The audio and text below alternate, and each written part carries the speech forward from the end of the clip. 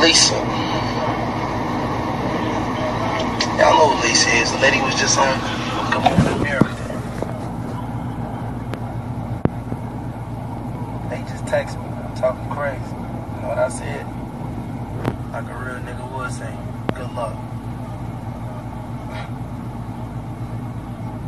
So I just want to hop on here and say, hey,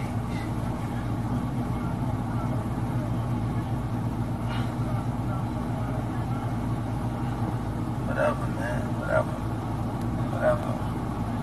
I think that nigga, that dude trying to keep us far away as he can from each other, bro. It ain't gonna happen. It ain't gonna happen. Come on, man. My lawyer stay on deck. My lawyer on deck at all times. Believe that.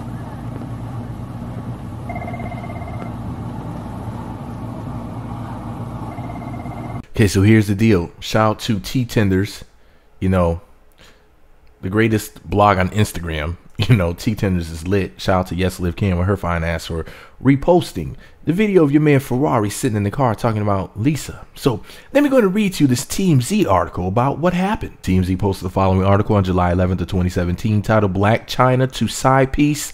Go ahead and leak revenge porn. I'll sue your ass.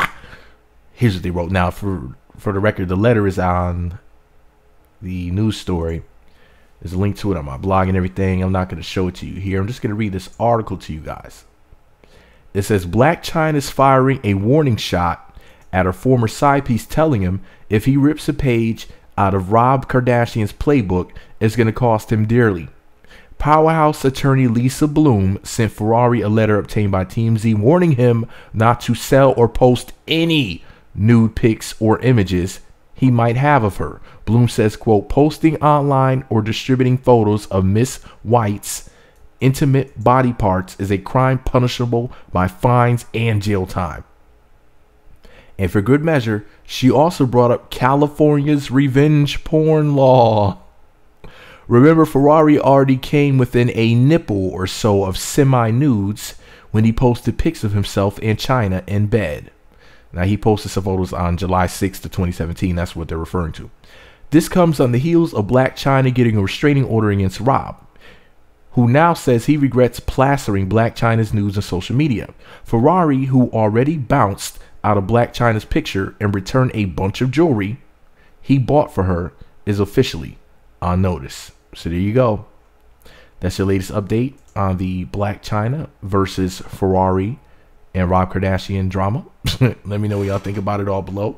Be sure to subscribe to the Meat Magazine YouTube channels. Visit meatmagazine.blogspot.com for more. Follow me on Twitter at Meat Magazine, Meat Magazine 7 on Google+, Meat Magazine blog on Instagram. By the way, Ferrari or Rari, his name is Dejanel Carter, Dejanel, Dejanel Carter, and Blac Chyna's name is Angela White. Okay?